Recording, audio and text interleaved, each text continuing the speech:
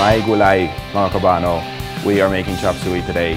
I'm super excited to do this dahil na, marami na mga Filipino food, sobra sa karne, konti sa gulay, and chopsuey really flips that ratio around. For me, ang perfectong na Filipino style na chopsuey, it's got to have a couple of things. So yung sauce niya really needs to be based on like an oyster sauce.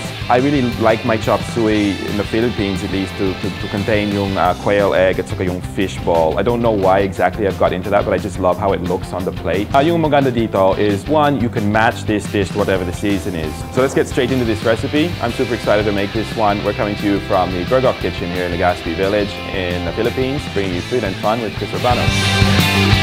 So yung first, siyempre yung mga aromatics natin, yung bawang at sibuyas. Yung susunod na hakbang ay dadagdagan natin ang ating mga proteins and mushrooms. So susunod, dadagdagan natin ang ating mga squid balls dito. Next, meron natin dito ang ating oyster sauce. And we're gonna get a bit of water there. And we're just gonna add our vegetables in the order of their cooking time. So I go the carrots first. Okay, next yung ating bell pepper. And we'll put in our baby corn next. And next I'll do our broccoli. I might have a little bit too much broccoli here.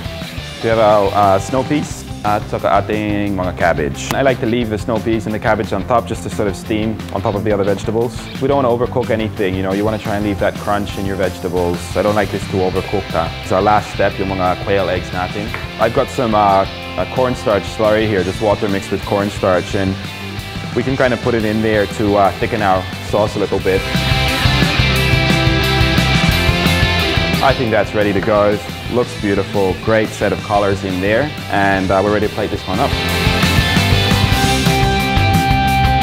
This is a super simple vegetable dish. If you are gonna have something like chopsuey with a wine, you wanna go for a vegetable wine. Hindi siyang sobra sa acids, and also not too sweet. So I'm going with an Arnay. So that works.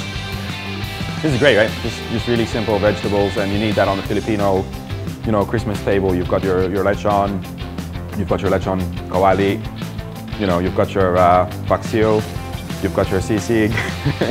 You really need this to break up a Filipino, buffet table, right? Simple one to cook at home, super healthy. The recipe's below, and if you like watching this, don't forget to share these recipes sa ating mga kababayan sa buong mundo.